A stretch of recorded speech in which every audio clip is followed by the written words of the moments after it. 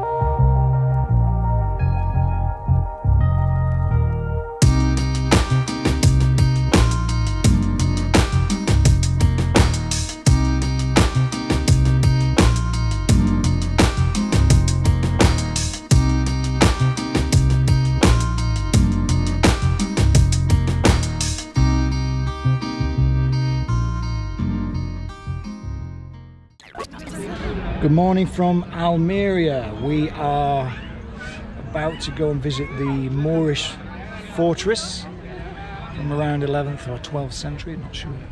I spent the night in a car park, free of course. Oh, but you don't have a van anymore. How did you manage that? Keep watching.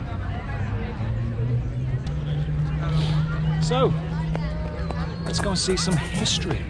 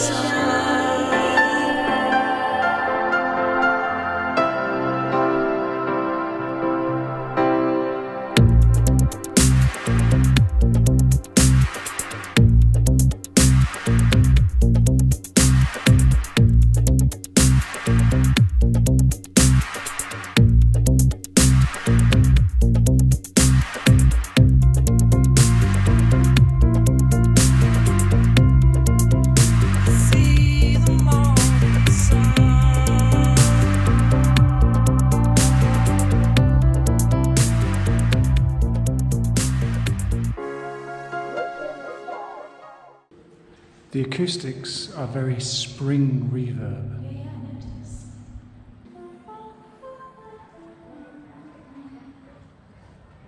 Wow, what a mighty cannon you have there, MacLeod. Let me stroke your cannon. The end of your cannon is so hard.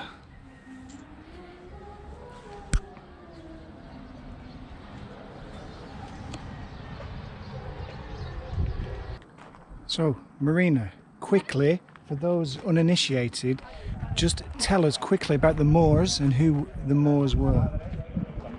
Muslims. Today you would call them the Arab population. But actually these people, they call them the Nazari. So they came from the areas of today's Syria, Jordan and Palestine, because Israel wasn't. So the sort of the empire, the Moorish Empire, occupied a good sort of portion of lower southern Spain. Is that correct? Yes. And what did they bring to us? What is the legacy of the Moors for us Christians?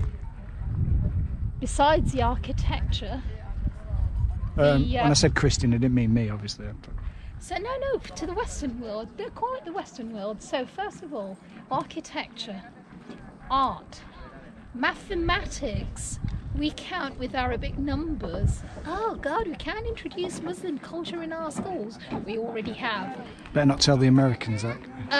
Medicine, surgery, basic healthcare, as in water, getting washed. So basically, while we were living in the Dark Ages, in Great Britain, yeah, they were the first ones to introduce a possibility for a girl to inherit the estate of her father. Let's bust some myths in a couple of seconds. So, the reason why Muslims are allowed to marry more than one woman are just for a protection of the woman, as in those times and days there was no pensions, no nothing, right? So a woman who'd lose her husband would be remarried by one of her brother-in-laws to assure that her kids and her would have a decent life. The Quran says that no wife can be treated in a different way, therefore she would have the same rights as the other wives. Unlike Christianity at the time, which made women subclass citizens. Exactly. Oh, and, dear, they've got a lot to answer for, these Muslims, haven't they, Marina? Oh God, they have.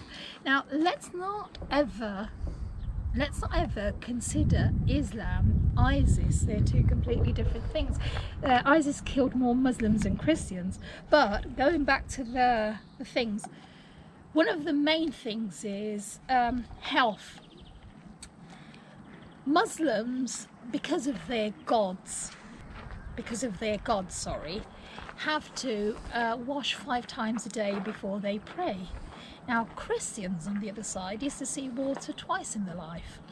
At birth, if, and at death, if. Because for Christians, washing yourself, so touching your body, was a great sin. Therefore, we were actually stinky bastards. These people would wash 5 times a day. There is another thing. You know the portable bidet that I've got for us? That's yes, Muslim. Marina's got a portable bidet. That's Muslim. They carry it with them every time. She's always clean. And the reason why they don't use their left hand is because the left hand is for everything that goes. Have you ever tried there. to wipe your ass with your left hand, if you're right-handed, Marina? Yes, I do.